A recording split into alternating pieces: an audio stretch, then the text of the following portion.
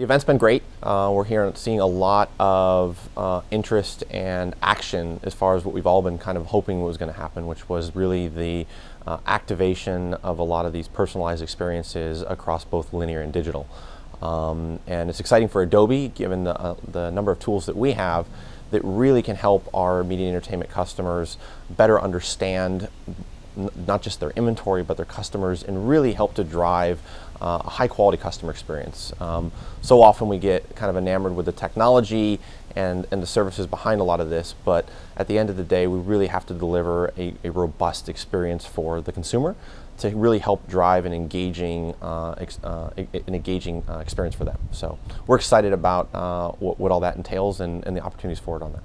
Depending on the solution set, we really look at it across the media and entertainment vertical in general.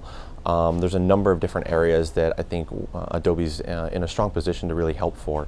One is actually just the overall data infrastructure and helping to remove the silos between the different data stores that customers have, between their CRM data, their consumption data, their linear information. So we're doing a lot on that side. We're also looking at reducing the friction around authentication. So a lot's happening with making sure that consumers are able to discover and access the content that they want, and not have to go through a lot of different hoops to better understand or remember their passwords or other things. So we're really excited about the opportunities on that side as well.